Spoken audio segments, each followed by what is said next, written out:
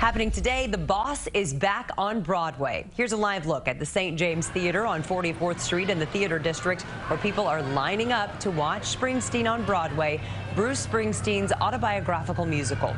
It's the first show to open on Broadway since the pandemic forced theaters to go dark in March of 2020. In order to attend the show, ticket holders have to show they are fully vaccinated. Even so, many theater goers say that's a small price to pay to enjoy the show. I've missed live music. Bruce is the #1. I used to see a lot of concerts in general, and it's been a long year. So to have my first show be Bruce and be an opening night at Broadway, it's just pretty amazing. I'm more so about it being the first show at Broadway than anything else, just to support the community and to feel that New York's back. Springsteen on Broadway runs until September 4th.